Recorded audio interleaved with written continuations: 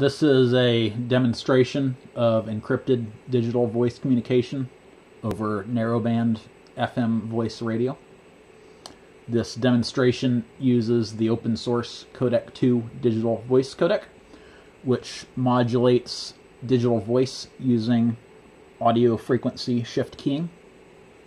I have modified it to encrypt the voice portion of the frames using an AES 256 cipher in a cipher feedback configuration, which allows receivers to self-synchronize in the presence of data loss.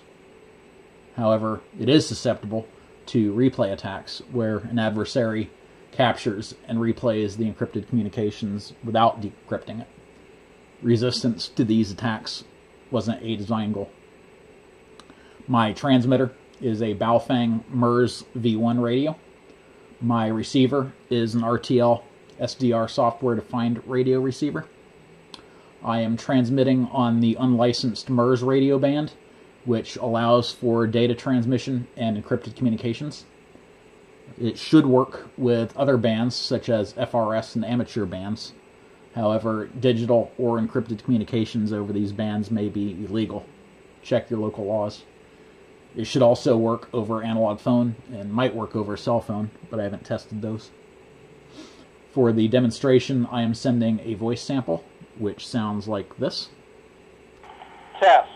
1, 2, 3, 4, 5. The modulated signal sounds like this.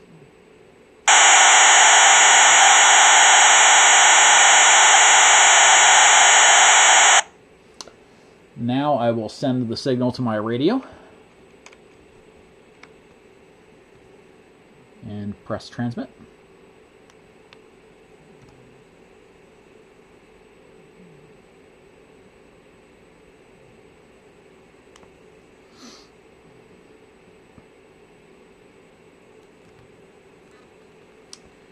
And we can hear the modulated signal as received by the RTL SDR.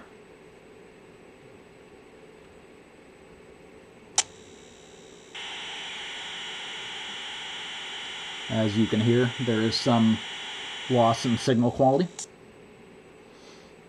If we decode this signal, we get a compressed version of the original sample. Test. 1, 2, 3, 4, 5. And if we run the signal through an unmodified version of the codec 2 library, the output is garbled.